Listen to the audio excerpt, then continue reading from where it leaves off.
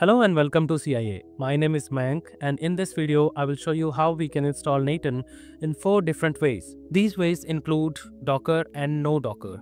So the 4 ways that I'm going to show you today are: install n8n directly as a node package. For this you need to of course install the Node.js. Installation of the Node.js is quite easy, and you just need to go to nodejs.org. Here you can select the version of the node. I recommend that you use LTS version. Then you can choose which system you are using. So I'm using Ubuntu, so I will go for Linux, and then I will leave these settings as it is, and then copy this command to clipboard and paste it on the terminal, and that will install the Node.js for you. If you don't want to use Node.js, you may use another alternative, which is the second way. You can run n8n directly with the Docker. For this, of course, you need to have Docker installed. Okay, so third way is to install n8n with Docker and Postgres. Basically, SQLite is good if you are testing it out and you have to run just very simple workflows. But if you are thinking about scaling, or if you are thinking about creating complex workflows and you want to keep a lot of workflow history intact, you will need something like Postgres. So this is the third way, and the final way will be to install and run n8n with Postgres but without Docker. So for this we will install the Postgres on the host itself, and then we will configure the database, and then we will configure n8n to use that Postgres. So this is basically our tech stack that we are going to use. I'm using Amazon Lightsail, but you can use DigitalOcean or any other server platform that you want. Even you can install n8n on your local host as well. And I'm using nginx for reverse proxy because I'm running this on server. Then of course for Dockerized version, you will need Docker. If you're not Dockerizing n8n, you can directly use it as well.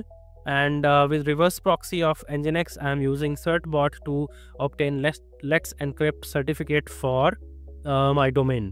I have already created a video for this. I will link it in the description and the card button, so you can go there and just understand how this is working, because in this video I will not discuss about the platform. I will just jump directly on the tutorial. So like I said, the first method we have is to install n8n as the package directly. For this, you just need to make sure that you have Node and you have npm. So if both of these are available with you, all you need to do is install n8n, and I will just install it globally. So for that, you need to run npm install g for global and then n8n. This will take some time and install the n8n globally, and then there is really nothing else here to do, and you can just run n8n directly from here.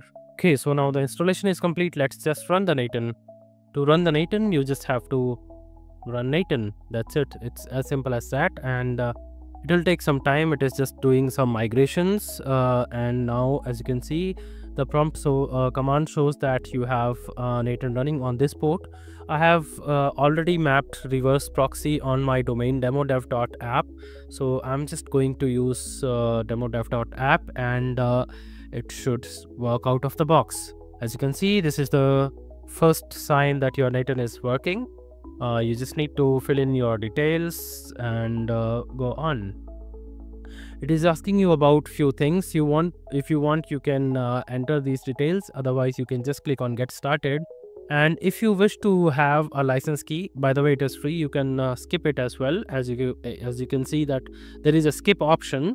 But if you wish to have a license key and register it with an n8n, you can go on and click on this button. They will send you the license key. For this demonstration, I will skip this process, and this is the default layout for the n8n. And there is one more thing I always like to check before I could actually proceed with the testing.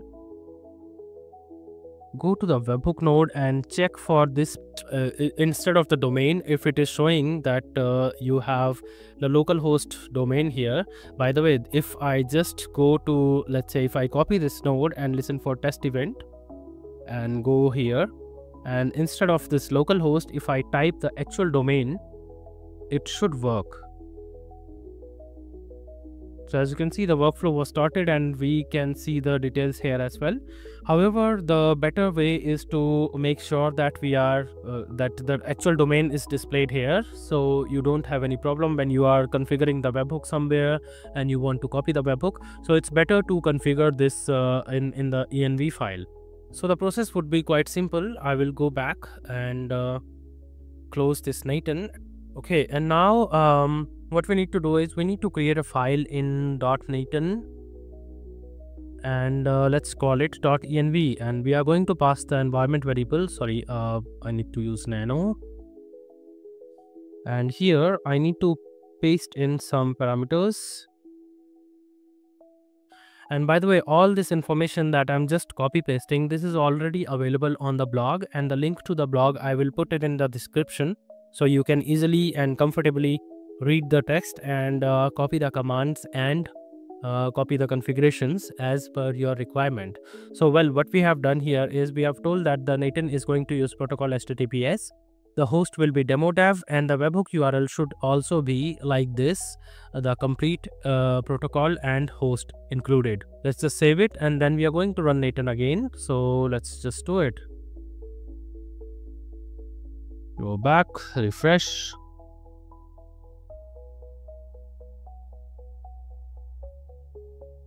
Let's go to the n8n configuration directory, and here I'm going to run n8n again.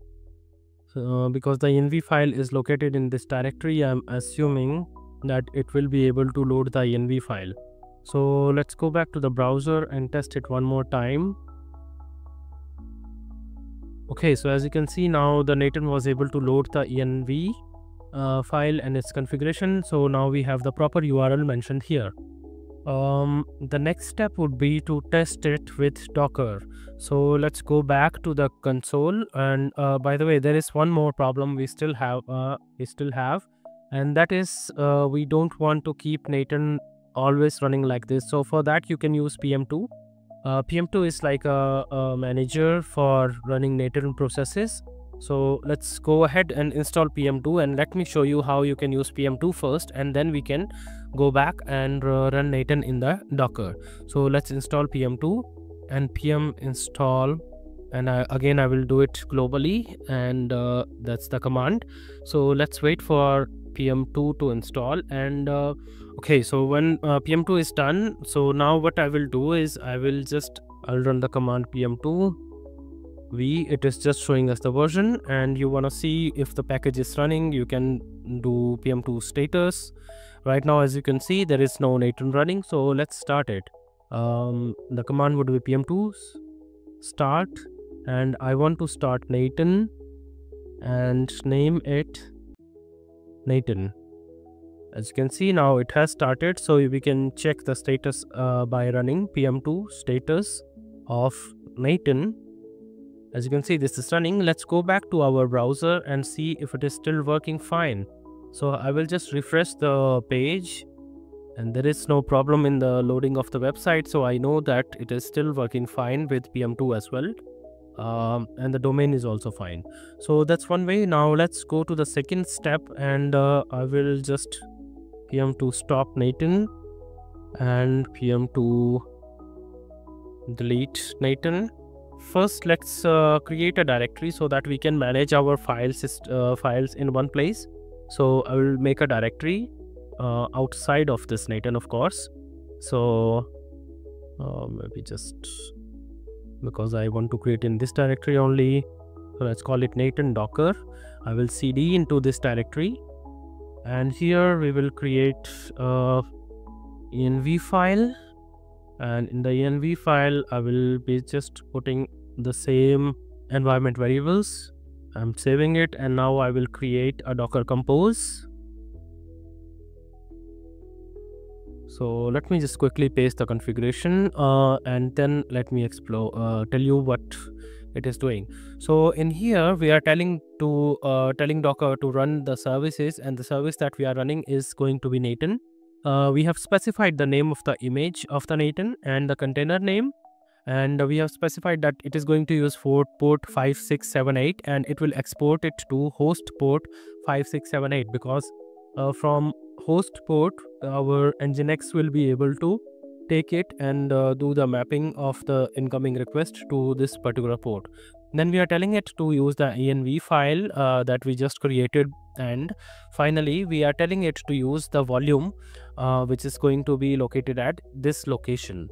So this is the directory. I just still need to create this data directory to make sure that everything is working. So I will just save it, exit, and let's create data directory.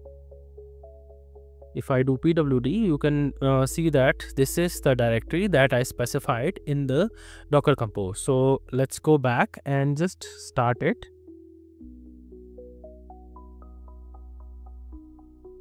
Okay, so as you can see, the n8n started and within the Docker, and because this was now inside the Docker and Docker does not had our previous configuration of SQLite, so or the data from SQLite, so that's why it is asking me to sign up again.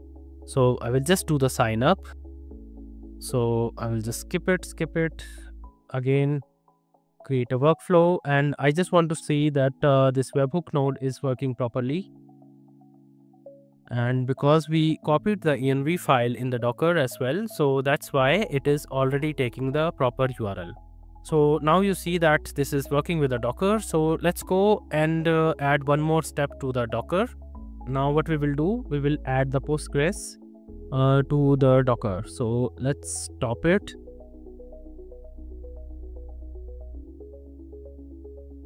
Okay, so completely removed the container. Okay, so now let's prepare the env file for the Postgres as well. So this will remain as it is. We don't have any issues with this. Now we just need to pass the information about the Postgres. So I will add this information here.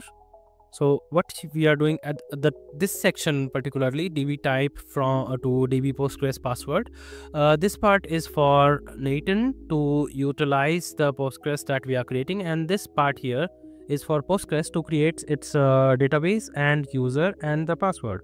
Okay, so I will save this env file. Let's check. Yeah, information is saved. Now let's edit the Docker Compose. And in Docker Compose also we need to make some changes. We just need to basically add one more service in the services section. I will add one more service which is going to be Postgres. So all the information is here, and we are passing the environment variables, as you can see, which we created for Postgres only. So basically we are using the same path for both n8n and this. In the volume we just need to mention the Postgres data volume, and I think our configuration is complete. And let's save it, close it. Let me just test it if everything is there. Yes, everything is there. So now just Docker Compose up and D again. So now it has started 2 containers instead of 1, as you can see. Let's go back, and this time I think it will ask us again. Yeah, so this is asking us again now because we are not using SQLite, but instead we are using Postgres for the configuration, because the domain is already passed in the env, so that should not be a problem with the webhook node as well. Just to be sure, I will test it once. Okay, so the domain is also working. That works fine. Okay, so we have already seen 3 ways. First, we installed it directly, then we went with Docker, and then we went with Docker, Dockerized n8n with Postgres, and now we will just run it on the host. So I will go back to the terminal and do Docker Compose down. Okay, so it's removed.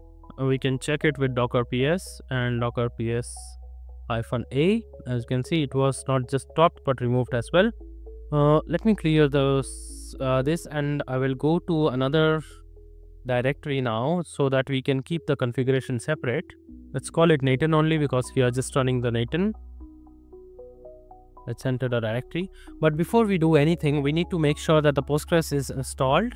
So what I will do is I will first install the Postgres. So for that, sudo apt update. Now let's install it. Sudo apt install Postgres and ql contrib.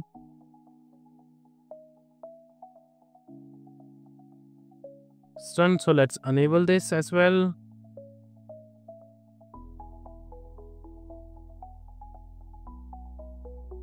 Okay, so now let's create the database.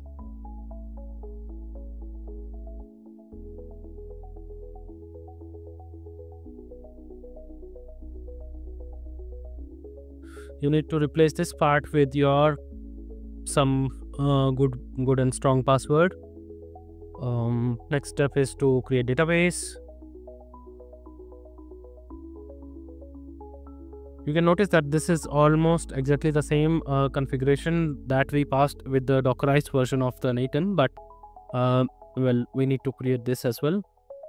And we are telling it to assign the owner as n8n user to the new database that we are creating. Let's switch to the new database.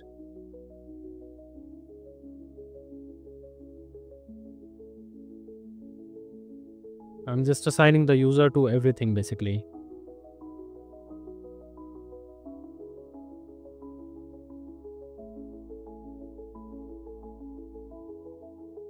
I'm going to run this as a PM2 service, so I am going to create the ecosystem file for PM2. So let's do it. nano system.config.js. And here, as you can see, that everything that we used to pass in the environment, we have passed in here directly. So that's why I did not create a separate .env file, and we are just telling it to run the n8n, and everything else is just passed as environment variable.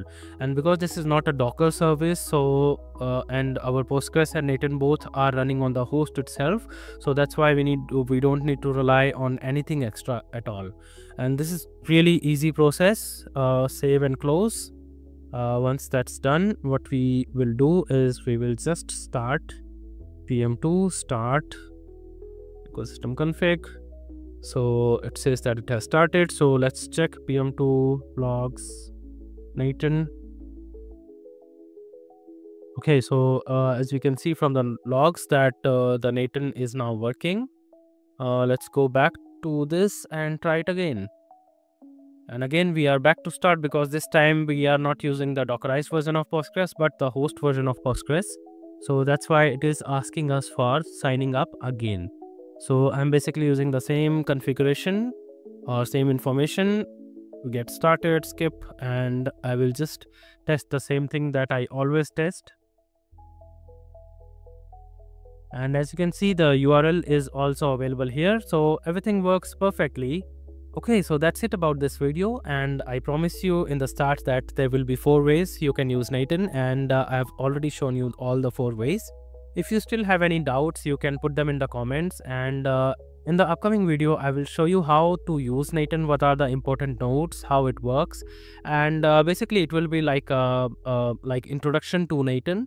Once you are familiar with the n8n, I will show you some example workflows that we can create, and there is a lot more coming, so please don't forget to subscribe the channel. If you find this video helpful, please click on that like button as well. Thank you so much.